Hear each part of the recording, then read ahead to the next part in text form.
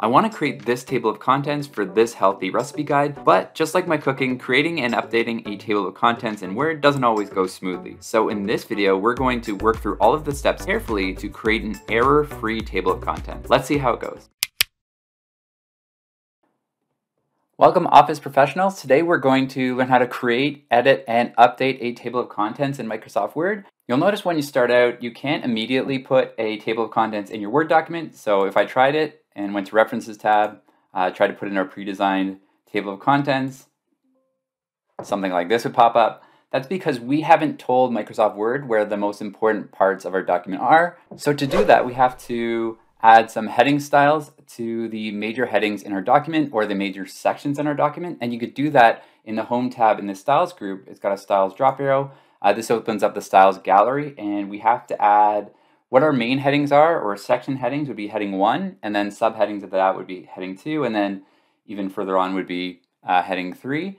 And then they'll pop up in our table of contents if we just tell Microsoft Word exactly where these important parts of our document are. So I'm creating a recipe guide, so the first part is going to be the first recipe, which is my dumplings recipe. But before I do that, I want to add a little bit of style because we've got a lot of green style in the default. My theme is the facet theme, so if you're looking at yours, you might have like kind of like a blue color, but you can change that. So instead of applying it, I haven't clicked on this yet, I'm still kind of in the preview of the headings style.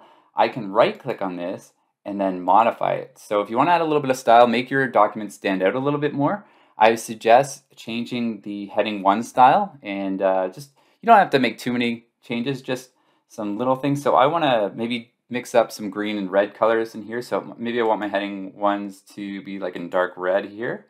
And I'll make them a little bit bigger because 16 seems a little bit small for a major heading. It's 24 points, and then press OK. Now I want to start applying it. So I've just modified the heading. I haven't added it yet, but to add it, I'll go back to this styles group again. Add heading 1. It's a lot bigger, and I kind of like the style of that. So dark red for heading 1, and maybe we'll just keep it the default style for heading 2. So within that major heading, I've got subheadings, different parts of the foods that I want to make in this recipe. So like the ingredients, the preparation, the nutritional facts, those will all be heading 2. So I'll start adding that heading 2 style to those subparts of this. So like the preparation, that would also be heading 2. And this way, I'm just telling Microsoft Word what are the kind of main parts of our document, what are the secondary main parts of our document, and maybe the third most important things on our document. Another heading 2, but maybe not all of these are worthy of a heading 2. So something like vitamins and minerals, we'll just keep that to heading 3. There. So it's not a big deal in our document until we get to the next part, which is the next heading 1. So this is our next major heading, and I'll just add heading 1 style again. I'll just keep repeating that same step for the next 3 recipes. We can now insert a table of contents now that we've told Microsoft Word where the most important parts of our document are and where the different sections are.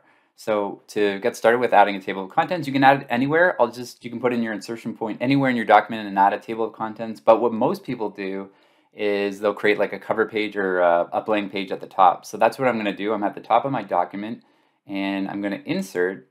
So go to the Insert tab, and then just kind of a blank page. And maybe if your table of contents is really big, I would suggest do that. Create it on a blank page. So then I can put the insertion point at the top of this blank page, and then I'll click on the References tab.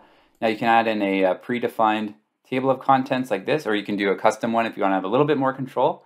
But I think I like this one, the one that's table of contents here, and it's sort of off to the left. So I'll pick number 2, the predefined.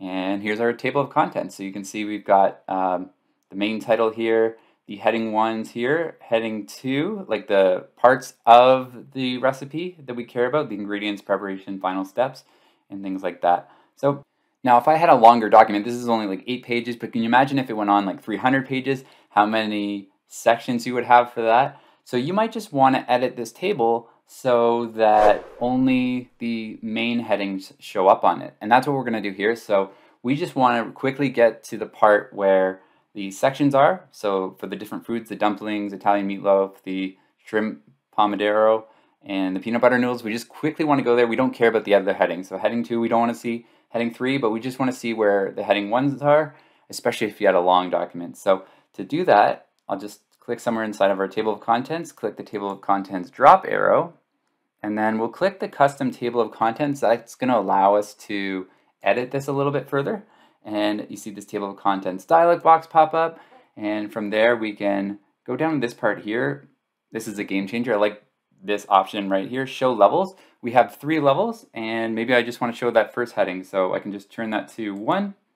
That's only going to show our heading 1 figures. So now when we go to OK, and then yes, say press OK to replace this table of documents, so click on that, then it's only going to show us the major sections of our document. So for a very long document with lots of sections, that's probably a great option for you. Now I've also added in my turkey burger recipe, but I did it after we created our table of contents. So now I have to update the table of contents to include this new recipe that I've got in there. So to get back to the table of contents quickly, I can just press Control Home, and then it pushes us back to the top of our document. And then from here, now that I've got our table of contents selected, I can click Update Table. And you can update page numbers only, but it's probably better if you click Update Entire Table and then press OK. And then you can see the turkey burger pops up within our table of contents. Now that we've got a perfectly formatted table of contents and a perfectly cooked Italian meatloaf, there's just something missing. We didn't really go over how to create multi-level lists like this throughout your document. So if you want to see how to create that and the challenges that come along with these lists and how to solve them,